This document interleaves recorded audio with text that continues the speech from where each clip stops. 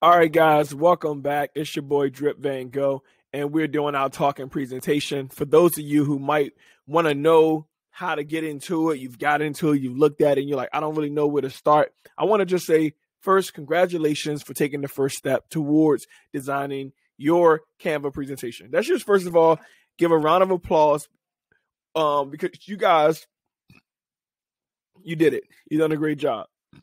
All right, so I know you're excited because this is about to take you to a whole nother place. I mean, we're able to design almost anything you can imagine, any type of presentation, and do it in a fun way. As you see, I'm using one of my GIFs on this intro of how to make talking presentations, right?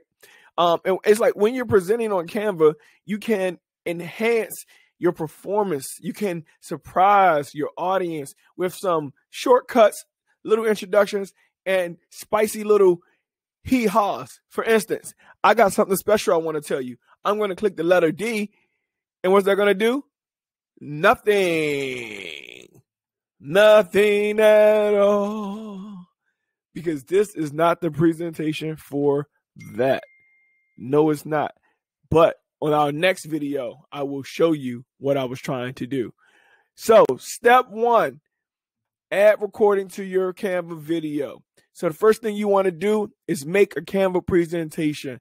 All right. Once you have your Canva presentation, you can choose from tons of different templates, and you can fill it up with all your information. That's right. You can just take, like I did, take their templates and make it your own. Step two, super simple. Head to the recording studio. If you're like me, you may have a recording studio right in front of you, and you may have the opportunity to do what you want when you want.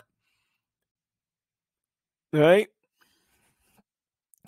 While we may be limited in the way we teach, conduct workshops, and train people for a new skill, the show can truly go on with video presentation presented by Canva.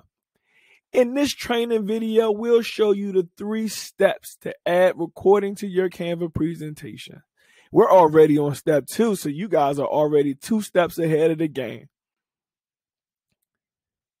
Next slide, please. On the top right of the editor, you see present and record.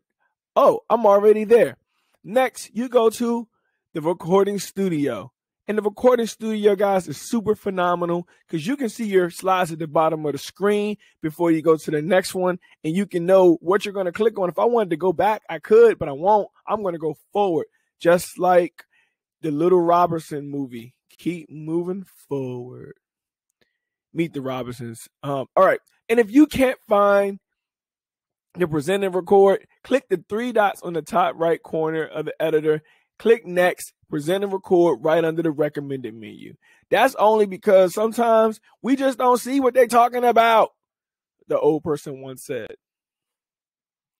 Step 3, start recording.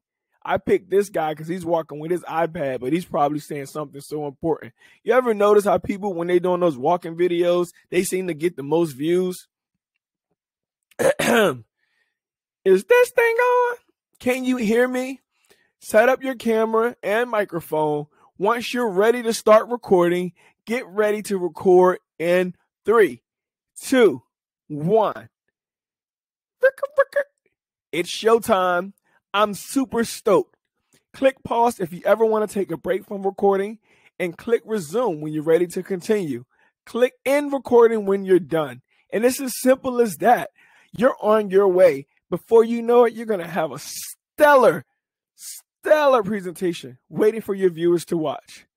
Wait for your recording to upload. Make sure you copy the link of your recording and share it with others.